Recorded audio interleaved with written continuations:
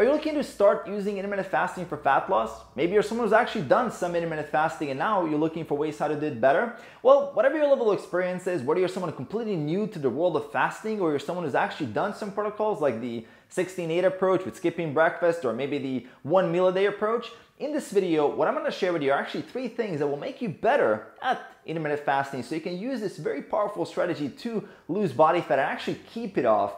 And a lot of this here is going to be based on scientific research as well as my personal experience because I've done intermittent fasting in a variety of different ways from 2012 or so. I've done a lot of research on the subject. It's actually one of my favorite strategies for getting lean and staying lean because it makes the journey a lot easier. So I want to help you avoid a lot of the mistakes made along the way. And also, by the way, in this video, there's no mainstream fitness nonsense, no supplements, no BS, none of those quick fixes. I'm going to give you the truth and the honest thing you need to hear about using intermittent fasting. Also, my name is Mario Tomic, and if you're new here, make sure to hit subscribe below if you love personal development and fitness, and also make sure to hit that bell icon as well to get notified when new videos come out. And now let's dive into it. So the first thing you need to know about intermittent fasting for fat loss is how hunger works while you're in a fasted state. Most people don't know this, but real physical hunger actually comes and goes in waves. And these waves closely follow the pattern at which you normally eat your meals.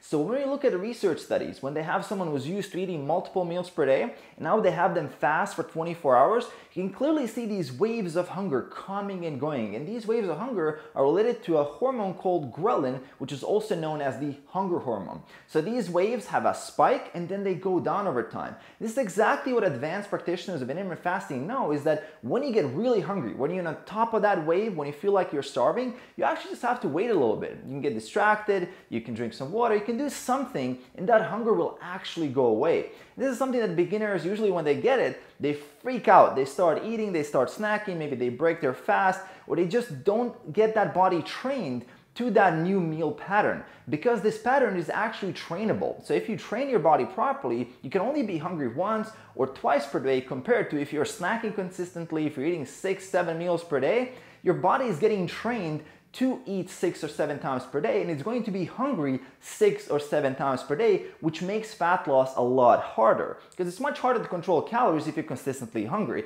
That's actually one of the biggest benefits of intermittent fasting, is this idea that you can actually control the food intake and you're not as hungry. Now, speaking of hunger, a lot of people will actually think themselves into being more hungry. And this is called the ironic process theory, and more known as, if someone tells you, don't think about the pink elephant, you're going to think about the pink elephant. So as you're freaking out about hunger and you're thinking about when is the eating window, you're counting the minutes to the next meal and you're just psyching yourself out, you're getting food obsessed, you're getting more hungry and you're getting triggered to be more hungry. So you want to be thinking more about just letting the eating window happen and knowing that there is that adaptation phase. If you just plow through that hunger using something like more water, more tea, sparkling water, whatever you need to do to actually just train yourself to experience that hunger less, you will find intermittent fasting very enjoyable, and it will actually save you a ton of calories and make this journey of fat loss a lot easier. Now, the second thing you need to know about intermittent fasting for fat loss is that intermittent fasting actually works the best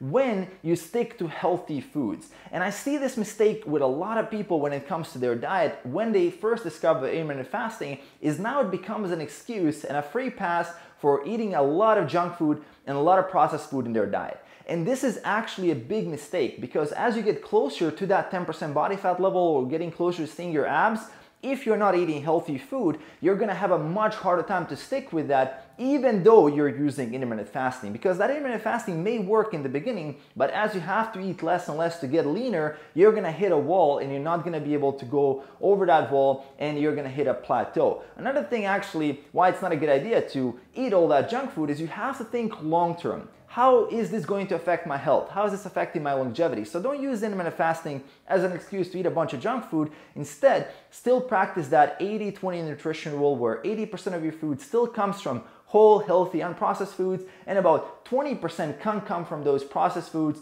if you want to do that. So still follow the basics of a healthy diet to get the most benefits out of intermittent fasting, and your body will love you for that, and you're gonna get much better results with fat loss. Now, the third thing you need to know about intermittent fasting for fat loss is that calories and macronutrients still matter a lot whether you're fasting or not. I specifically see this mistake with protein intake, and so many of those that switch to 1 or 2 meals per day, and they're chronically under-eating their protein amount. They're basically following a low protein diet because they're used to eating a certain amount of protein-rich food per meal, and while they were doing 3 to 4 meals per day, it was okay, but now since they're doing 1 or 2 meals per day, they're basically under-eating protein. And they're doing that while they're in a fat loss phase, which is risking more muscle loss. They're not going to be building as much muscle, and they're not going to get the satiety benefits. So this is a really suboptimal approach. So you want to be careful not to under-eat your protein. Now, with calories, there are so many BS gurus out there claiming nonsense, like if you just do intermittent fasting that it will get you shredded, you never have to worry about calories at all. This is not the case for most people, and this is exactly why so many guys get stuck at 15 or 20% body fat and they can't break through that plateau, because these gurus are not telling you the truth.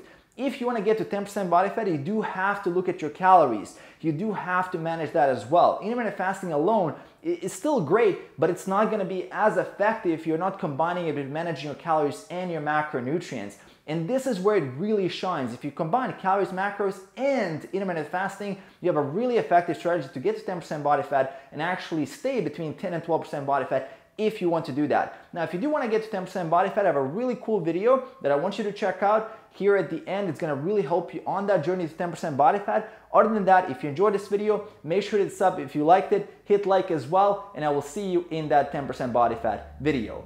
Peace.